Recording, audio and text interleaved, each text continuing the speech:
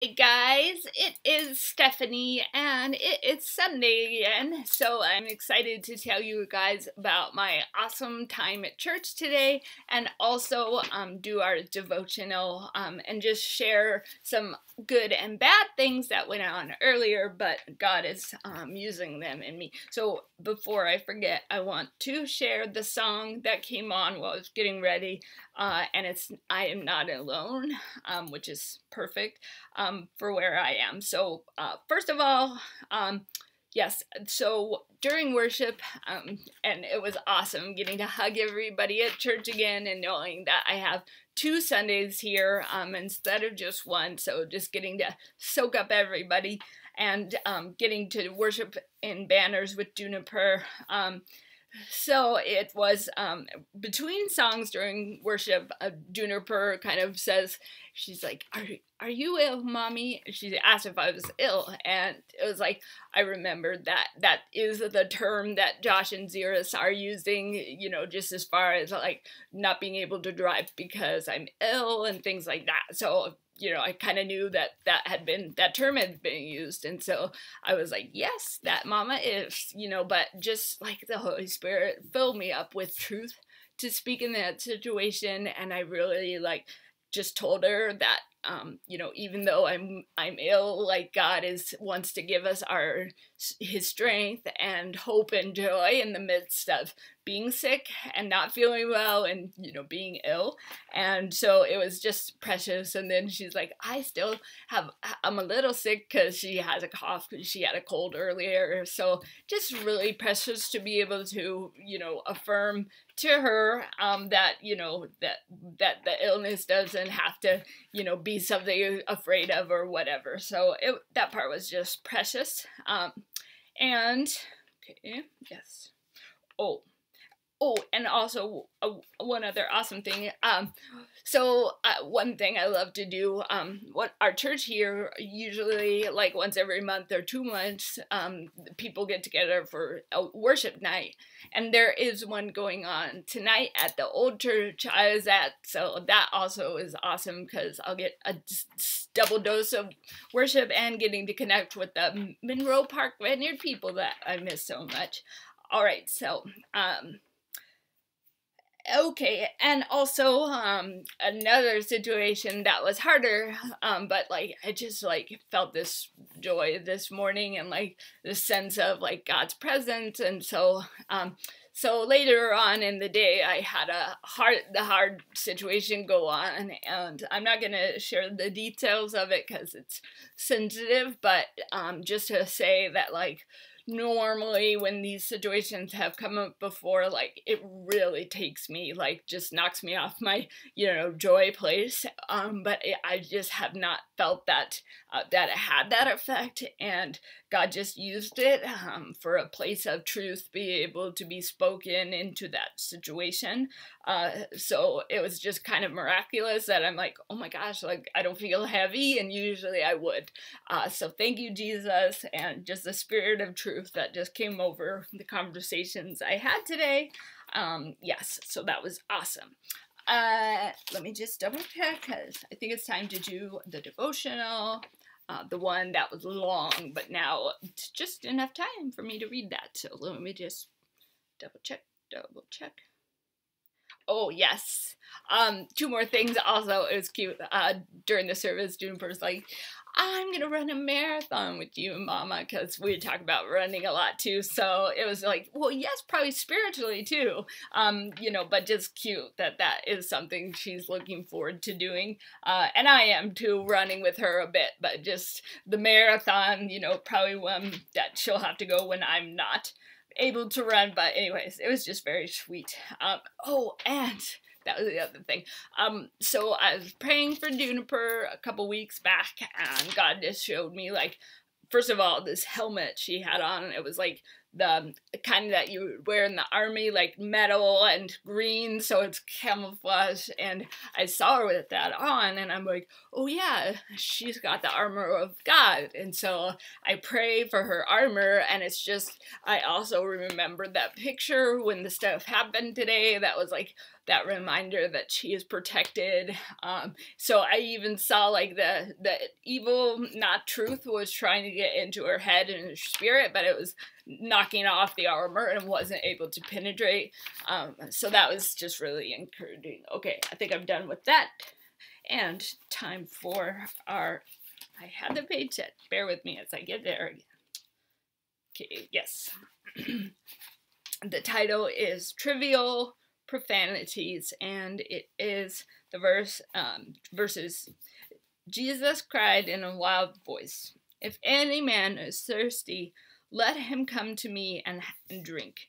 He who believes in me, who cleaves to and trusts in and relies on me, as the scriptures have said, out from his innermost best springs of living water shall constantly flow." That's John 7:37 through 38. What does it mean to say God's true emissary is a Nazarite? A Nazarite was one who, sorry guys, you probably hear the phone ringing in the background, but I'm not going to answer it because I'm focused here, but yes, sorry for the noise. A Nazarite was one who made a special vow, the vow of one who is willing to be separated from worldly pursuits and snares, to prepare himself totally so he may be put to service by the Lord. The special vow meant total abstinence even from certain things which were not wrong in themselves, and which to other people might actually be beneficial. As long as he was a Nazarite, he must not eat anything that comes from the grapevine, not even the seeds or the skins. Now, not even the seeds or the skins? How often have we as Christians heard other Christians ask in reference to certain books or pursuits or recreations, what is the harm in it? And really the question is, what's the harm in it, even if it is unprofitable? Surely there is no harm in recreation. I have often heard this question asked in a tone of reproach or surprise or disgust, depending on the frame of mind of the questioner.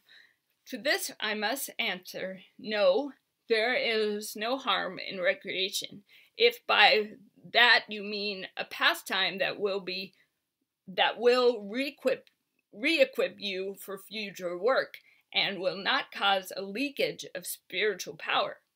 We must have a fresh inflooding of life for soul and body too, or we will dry up and be like the deserts or desert. The real question, however, is this: what are we to find our fresh? Where are we to find our fresh springs of life? Glorious things are said of you, O city of God. All my springs of joy are in you. Can you or I say the same thing truthfully? Or is it not a fact that quite without our realizing it, certain forms of recreation have taken hold of us and hinder rather than help?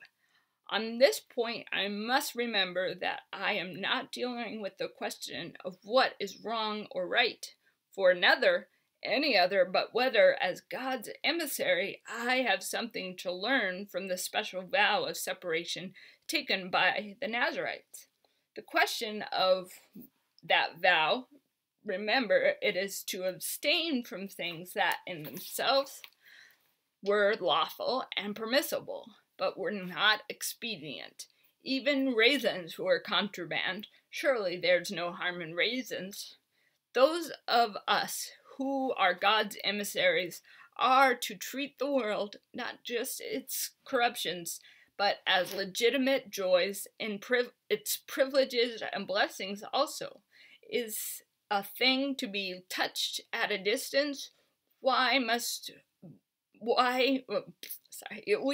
be aware at all times that if we are caught by its spirit or fed by its meat, we will lose our sensitivity to the very breath of the highest, and will no longer receive the manna that falls from heaven to feed our souls.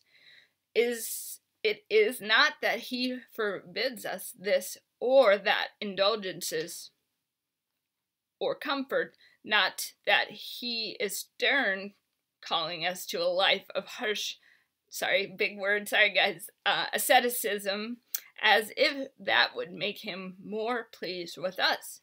No, it is that we who love our Lord and whose affections are set on the things that are heaven for us today will voluntarily and gladly lay aside things that charm the world, so that we may not be charmed and ravished. Oh, yes, so that we may be charmed and ravished with the things of heaven. Then our whole being may be poured forth in constant and unreserved devotion in serving our Lord, who died to save us.